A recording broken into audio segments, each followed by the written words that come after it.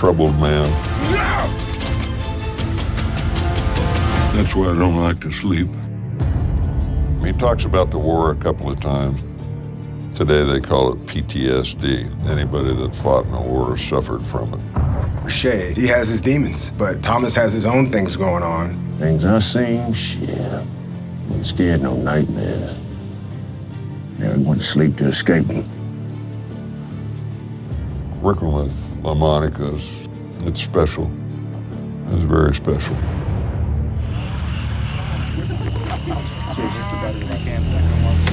This is a beautiful scene. Elsa's on horseback, surrounded by these cattle, and it's got this sense of peace and calmness that we haven't seen much of in the show. Don't stop. In that moment, she's very vulnerable, but she's exhilarated by the vulnerability, and being put on the spot like that is exciting to her. And then can't help himself but go in for a kiss.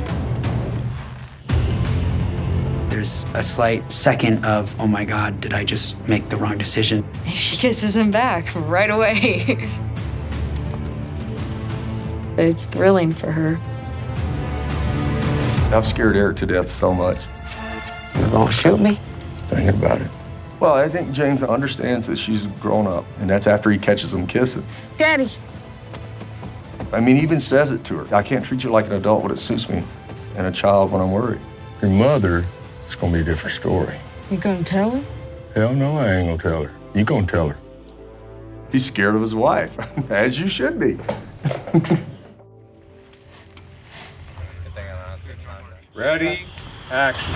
The three of us are the only people that can help these people make it to where they're gonna go. I think my biggest concern was, all right, so how is this gonna work? By the time I get these misfits moving, it'll be midday, farmer. I ain't no fucking farmer. You were. I was a captain, too. I don't call myself that either.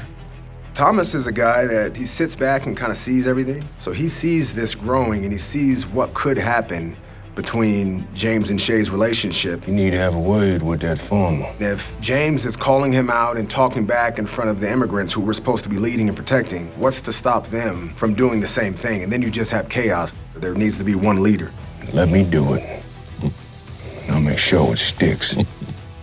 And that's who Thomas is. He tries to talk it out, but he has his code, and you keep crossing it. Let me go take care of it.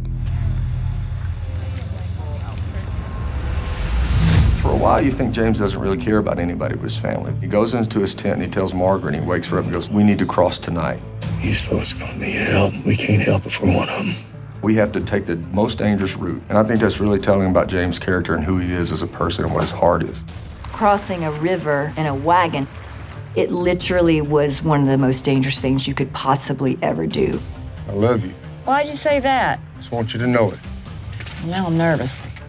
It took a lot of technical work for everybody to figure out what the path we were going to take was going to be. And you're working with wagons and horses, and at night. They put the fear of God in me before I got on the wagon, because they're really dangerous, honestly. You really had to pay attention.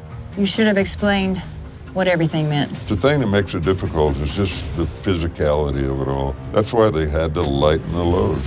The Oregon Trail was literally scattered with belongings of these immigrants along the way. You know, and he told them when they left Fort Worth. If it ain't absolutely necessary, it doesn't make the trip. I mean, from the immigrants' perspective, it's a disaster. We will get to Oregon with nothing. How do we make our lives with nothing? The first reaction is quite angry, I would say. I think you do this journey with a certain image. That image slowly fades. You are pioneers, and that's all you are until you get there. Well, we gotta have it. You know?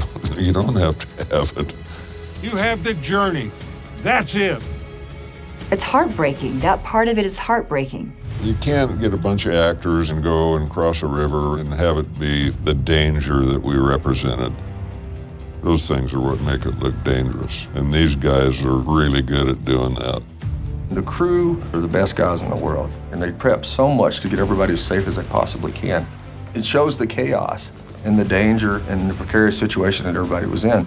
And then Elsa comes and plays the piano. So she plays it for potentially the last time. It's just this really sad, tragic song. ultimately, at the end, she just walks on through and sees the aftermath. All of us are pushed to what we think will be our limit. And it's horrifying, but she gets to walk away from it with no battle wounds. It's again a reminder that there's nothing easy about this journey.